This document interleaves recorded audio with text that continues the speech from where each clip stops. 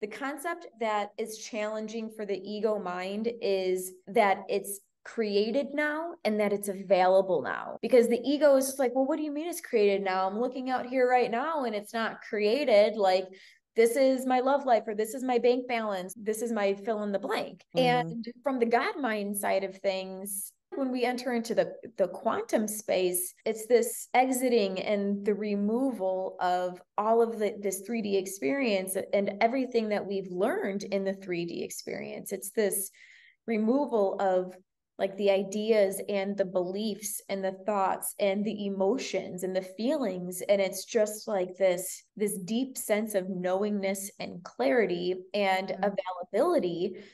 And when we have this moment of receiving a desire, whether we're seeing it in the 3D and we're like, oh, that feels fun, or that looks true for me, or like just a yes, it's like self showing it to self. We're gaining awareness of that, like, I am that, whether it's that or whether it's just like this original idea popping in that maybe you had never seen anywhere before. I feel like it's all the same thing. It's impersonal and it's available now. I love that. When the ego mind is involved, there's a sense of getting it, and there's a sense of separation. There's thinking, I don't have it, but I want it. But there's not like this quantum level, it's available now. I could experience it in the quantum right now. Like, it's always available now. And when we're experiencing it in the quantum now,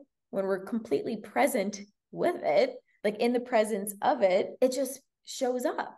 It just creates itself without us having to do anything for it. There's no exchange of needing to do anything for it.